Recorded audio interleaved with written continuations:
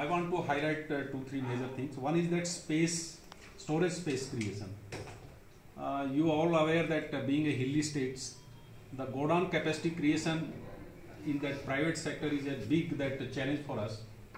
Despite that, Government of India through that various programs had made special efforts in creating storage space, and during 1st July 2020, where these three states were having only 87,000 metric ton storage capacity with FCI or that CWC hired scheme, it has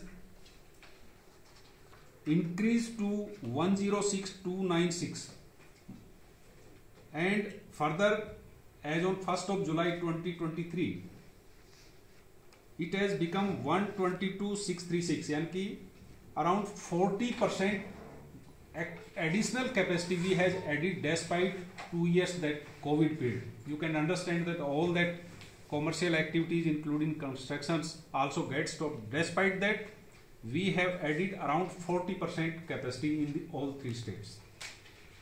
And not only this,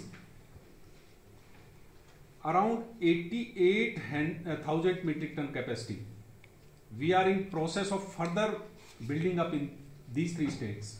Out of that, around 26,500 metric ton capacity in Meghalaya itself is already in construction, or through private party we are in process.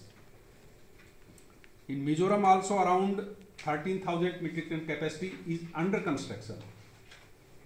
In Tripura also around 49,000 metric ton capacity under private entrepreneurship guarantee scheme. We are trying to build up. We are taking help of CWC also.